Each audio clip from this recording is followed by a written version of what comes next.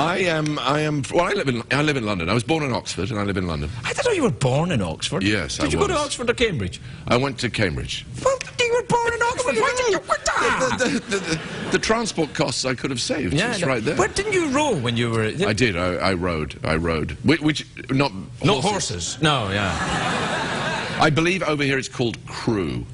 Oh, right. So you crewed then? I crew. Or cruise. Did you like? No, you like to cruise?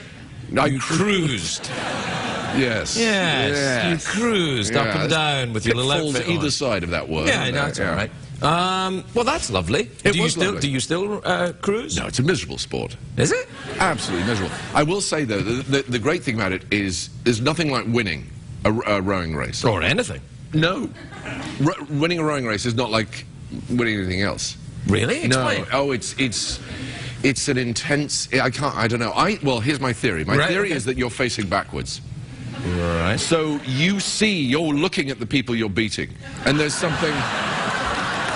You're right. There's something very intense about that. Exquisite. Oh, yeah. Yeah. You know, runners always have that slightly panicky... Are they coming past? Yeah, yeah.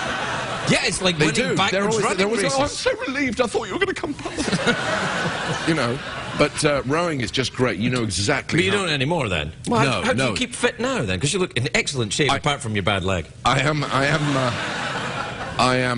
whipcord taut. You're absolutely right. Yeah. I'm not in shape.